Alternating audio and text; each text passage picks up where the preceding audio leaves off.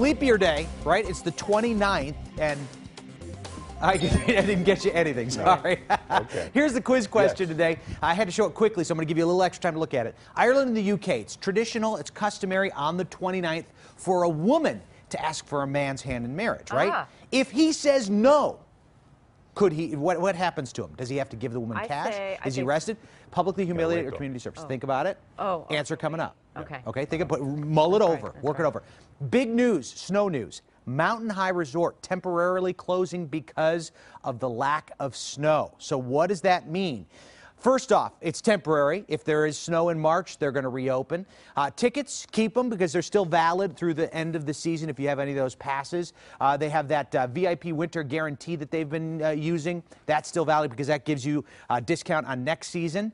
And El Nino, traditionally, we see rain late in the season. So there is the potential that we could open things back up at Mountain High, but really does not bode well for us that our resorts have to close early.